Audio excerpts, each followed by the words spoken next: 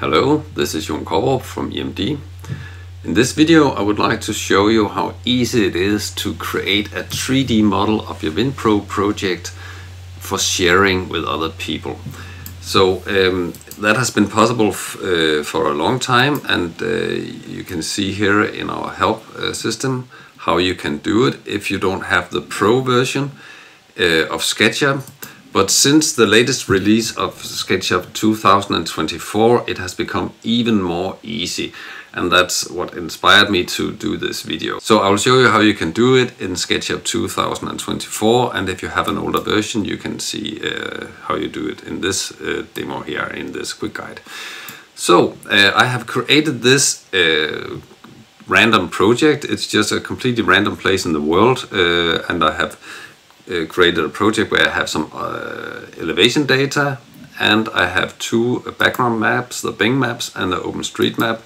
Then I have added 3 wind turbines here in this layout, and I have created another layout where I just put them some other random places here. So now I want to show you how you can share this project in 3D.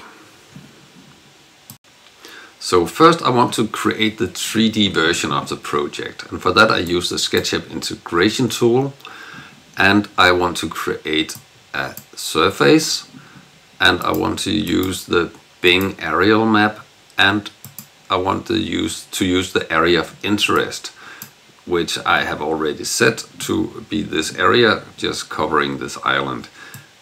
I say OK and OK. Then I also want to create some wind turbines, and I want to use the detailed 3D models of the wind turbines, which is okay when there's not too many VTGs, and I want them to face west. So now I click this button or this button to load SketchUp. Right, now SketchUp is loaded. I can go back, make sure I have selected these two creators, and then I run all selected. Then you can see this button is animated. That means that now SketchUp is working on the export. Now it stopped the animation, and I can click the button, and you can see here it has created a 3D version of my windPRO project. So there's a few things I don't like about this. I don't like that it is showing the edges, and I don't like that it is showing the profiles of the polygons, and I don't like that it shows the axis. So I just disable that before I share the model, because that is not looking so good, and it's also not so interesting with those axes for the end user. So this is it. So now I want to share it, and here in SketchUp 2024 they have added this new share button. That makes it easy to share it with someone who doesn't have SketchUp. So I'll try and press this button. Now it wants to save it. That means it's uploaded to the cloud. And I'll just put it in my demo folder, and I'll just use this name. And you can see here that this button shows that it's uploading. Now I check this one and I press the copy button. So that means that now I have a link that I can share with whoever I like. I paste that into my web browser. So here we have it. And as you can see, it's exactly the same model, of course, but it's just a viewer now, it's not an editor. You can see here in the left side there are some navigation tools, and in the right side there's also some options. And one of them is actually interesting, because that is something called scenes. So if you want to do something that is a little more complex than just showing one version of your project, maybe you want to show several wind turbine layouts, or maybe you want to show it using different maps, and maybe you want to show it with shadows from the VTGs, then you can create different scenes of your project and add them here. So of course that's not needed. This might just be fine. But I just show you how you can create different scenes showing different things from your project as well. So now I go back to my windPRO project, and then I like to make an export where I use a different background map. So I create a new Surface Explorer, and this time I want to use the OpenStreetMap, and again the same area, and then I just run that. And then I also want to make an export of this different layout that I have, and then I just run my VTG exporter again,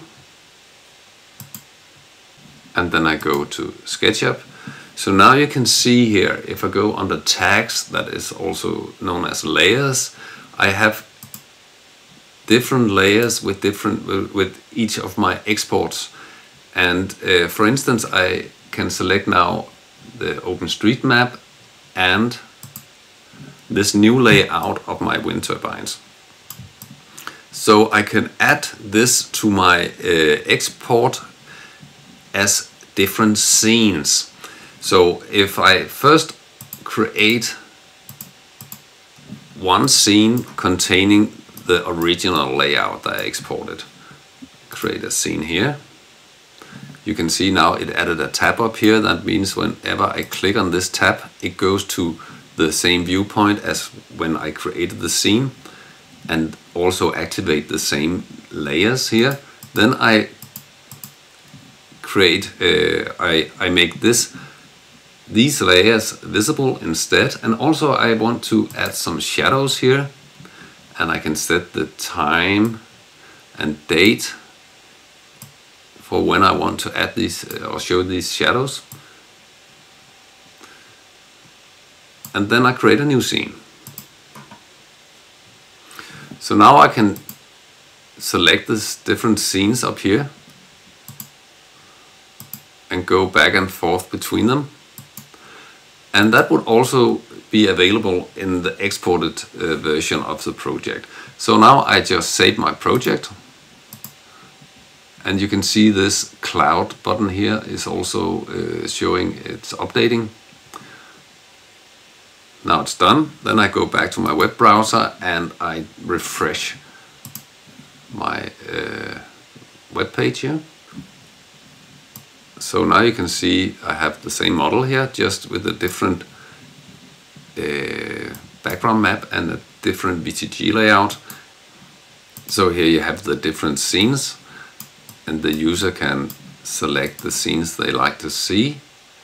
And of course you could make different scenes with different shadow settings for different times of day and so on. So as you can see, this very flexible, and you can create different scenes with very different informations about your project. You can also export result layers and other things you want to show. So I hope that you found this useful, and I hope that you would subscribe for our YouTube channel. And thank you for watching.